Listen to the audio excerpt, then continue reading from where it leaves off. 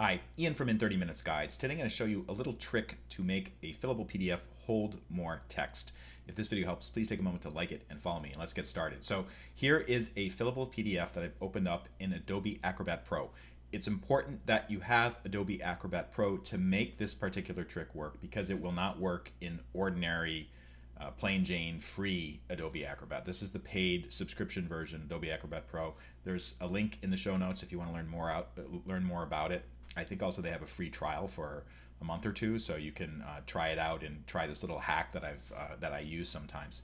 So the issue with this particular PDF is there's not enough room to add more text here. So if, for instance, William, his wife, and his father are buried in Irish Settlement Road Cemetery, if I want to say in Plattsburgh, New York, there's just no room. So what I'm going to do is I'm going to activate a feature called scroll long text for that particular field so I can add the text. And here's how to do it. First of all, open up the PDF, and then you need to select Prepare Form. If you do not see the Prepare Form button here, go to View, Show Hide, and make sure Tools pane is selected. So I'm gonna click on Prepare Form, and then this is the field that I need to activate that particular feature. So it's called Husband's Additional Notes. I'm gonna click on that, and then I'm going to right-click on it and select Properties, and then under the Options tab, you'll see one that says Scroll Long Text. Select that and then click Close.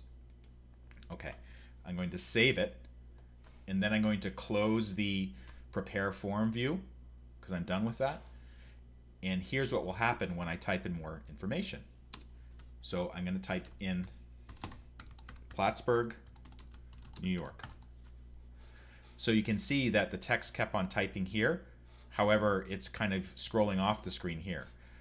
The important thing to note is that the text will be saved when I save this particular PDF. So later on when I open it up, I see it says plus, so I'll be able to see that.